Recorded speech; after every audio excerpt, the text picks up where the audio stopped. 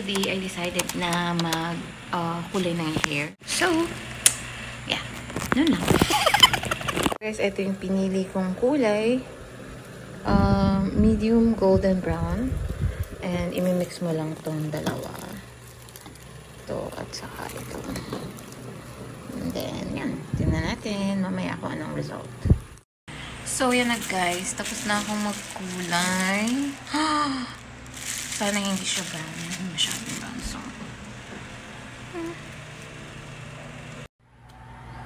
hi guys! This is Ang Ganda Mo here again. And share ko sa inyo yung mga lip tint and lip ink na ginagamit ko ngayong quarantine. And yeah. So, if you guys want to know kung ano yung mga ito, simulan na natin. Let's go guys. Let's go. So, ang una natin sa swatch, guys, is the Dior Addict Lip Tattoo, number 661. Ganito yung itsura niya. So, ganito siya. Ganda.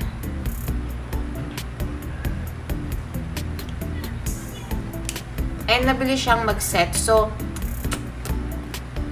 maya-maya lang is tuyo na siya.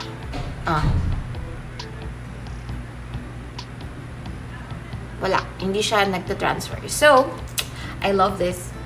Dior Addict number 661. And I'm using for makeup cleanser.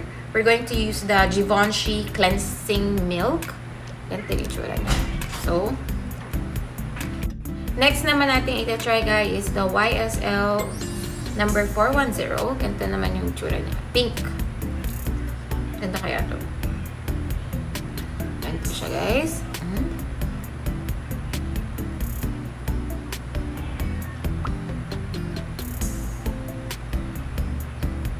Ay, gusto ko siya. Maganda siya guys. And mas moisture siya. Kaya lang feeling ko nagta-transfer siya. See? Hindi siya mabilis mag-set. Pero super lambot niya sa lips. Maganda siya. Hindi magdadry yung lips mo dito, guys. Ganito yung itsura niya. YSL 410. Bongga. Next one is Givenchy number 07. Ganito naman yung itsura niya, guys. Bago to ng Givenchy. So, oh! Ang tapang. My God. I'm scared to use this. Siguro konti lang. Pero hindi siya mapula. Ganda rin. Para ka lang manika. Para kang doll. Pero guarantee to. Tingnan nyo guys. Pag pinura natin. Nag-i-stain siya. So, this is Givenchy. Enter the number 07. Ganda niya. Ganda ng packaging niya. Love it. Next is Chanel number 152. So, burahin muna natin to.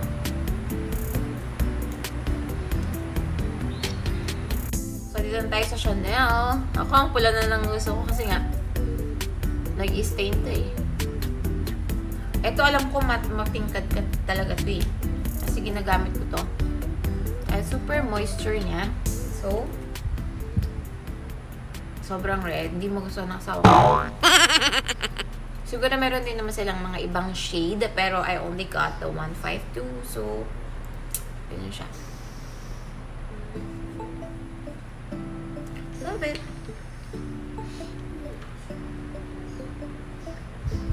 Next naman natin i-try itong number, ano kaya number to? 9 of YSL. The Rouge Couture for Libre. Oh, I don't know kung paano siya i-pronounce. Oh, red! Oh my gulay. Pula siya guys, so. Lahat maganda. Lahat gusto ko siya guys. And nabilis siyang mag-set. So, sing bilis niya yung mag-set katulad ng Dior, itong YSL. And alam mo, napaka-sellable na ito. Kaya, you guys should try this YSL. Ganda, oh. Matte yata ito, eh. Di ba?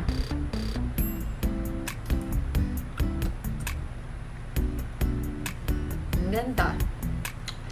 So, brush na natin. And the last but not the least is the Bobbi Brown. Ganda to, eh. Yung kalat lang ng ano niya. Super dark.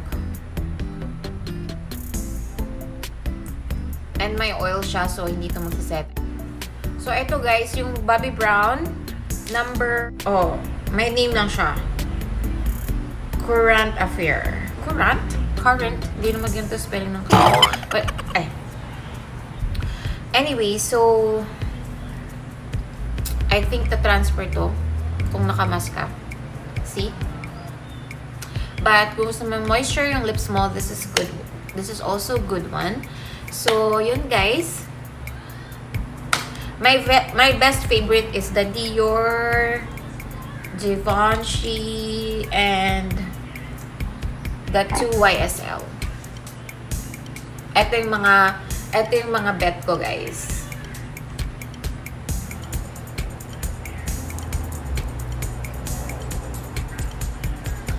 So, yun lang guys. Thank you guys. Sana meron kayong nagustuhan doon sa ginamit ko. And yeah, and comment down below kung ano pa yung gusto nyong i-try on natin ngayong pandemic. So, yun. Thank you guys for watching. See you guys on my next vlog. Don't forget to like and subscribe if you guys like this video. Thank you.